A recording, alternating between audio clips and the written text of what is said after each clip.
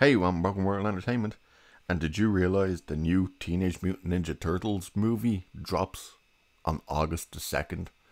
Only a few days away? Because it does. This, of course, is the brainchild of none other than Seth Rogen, whose last adventure in animation was Santa Inc. Well, fans weren't best pleased when they saw April O'Neil. When they saw an image of this body positive young black female, people pointed and went, who the hell is that supposed to be? And once they found out it was April O'Neil, people went, oh, here we go again. Well, now the director has done the Hollywood thing. Attack the fans. Tell them it's not for you anymore. And then I've no doubt he will go and bitch and moan for a few weeks when the movie bombs and call everyone the usual names. However, apparently he's not concerned. But check this out. So exclusive. Ninja Turtles Mutant Mayhem director blasts haters about changing April O'Neil's race. Yeah. So the filmmaker behind the upcoming animated studio, Ninja Turtles Mutant Mayhem, has responded to some of the criticism made towards the movie regarding the portrayal of staple character April O'Neil. Speaking exclusively with MovieWeb, director Jeff Rowe says he is unconcerned about the pushback against Ninja Turtles, including New York and black culture, and explains why the changes made to April O'Neil are absolutely necessary. Why would there be pushback to New York? The Ninja Turtles are always in New York. Here comes his statement.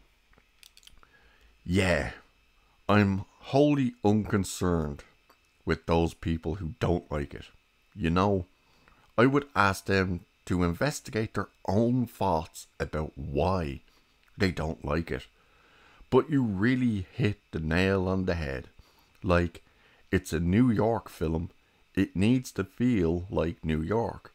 And April needs to feel like a real teenager in New York. Historically, that character has been like a weird mom, friend, love interest. And we're like, no, April is one of the kids. She's a teen like them. She needs to be able to relate to them. And she needs to represent New York and what that means to the Turtles. So, that was a thing that we decided early on. And you know, no one on the filmmaking side questioned that. We're like, great. This is great. This is a great April. Let's go with it. And then, you know, the internet does the internet. I'm in a glass case of emotion. Okay, few things to unpack with that. First of all, you're clearly concerned. Why do I say he's clearly concerned? Because if he wasn't, whatever the question was that was asked, obviously the question was, are you concerned about the backlash? Because he says you hit the nail on the head there. He would have simply said, no, not at all. We've got a great movie and we're unconcerned about that. He doesn't. As a matter of fact, he doesn't even say we have a great movie. He just goes on a big spiel about why it's important and it's about New York and everything else. We're so unconcerned that I'm going to give you this long ass answer. You don't do that if you're unconcerned. You'd simply go, no, we're not concerned. We know what we have. We know it's going to be a hit. We know people are going to like it. Move on. But he doesn't. The second issue here is teenager. April O'Neil is one of the kids. April O'Neil wasn't one of the kids. She wasn't a teenager. She was one of the highly rated reporters I believe it's Channel 5, if I remember correctly. How the hell do you now have the kid be the reporter? That means you're going to have changed the character to probably being a school reporter or some stupid crap like that. It's so stupid. It is insane. And then he's doing the thing that Transformers Rise of the Beast did, saying it's about the black culture in New York.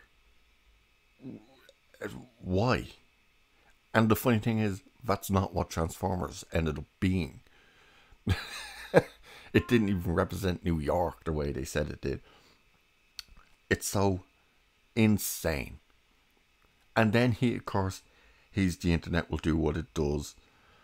And why would they hate the changes? Investigate yourself as to why you don't like it.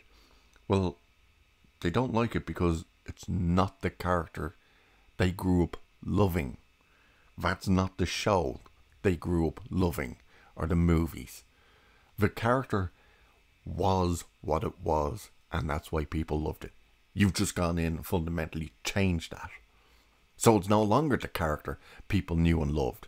And this is an issue that all these studios are having. Disney with Marvel, Lucasfilm, Paramount with Star Trek, DC with what they were planning, Warner's with other movies, you name it. They all take the thing you loved, the franchise, and went, people love this, they love these characters. Let's fundamentally change it, and then blast the fans when they say, why did you change that? It's so ridiculous.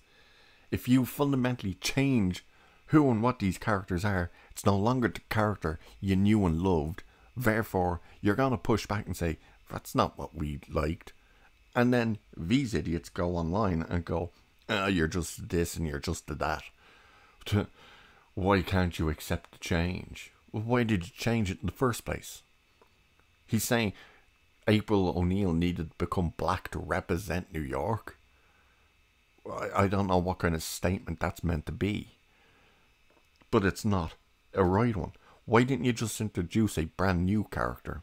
You could have April O'Neil have an apprentice, and that character could be black. And you could even focus a bit more on her or him rather than April.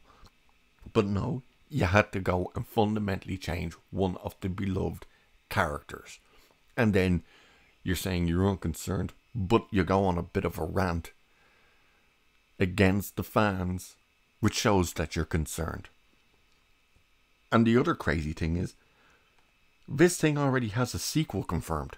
They've confirmed Mutant Mayhem 2, as well as giving Seth Rogen not one, but 2 seasons of a spin-off TV series for this thing.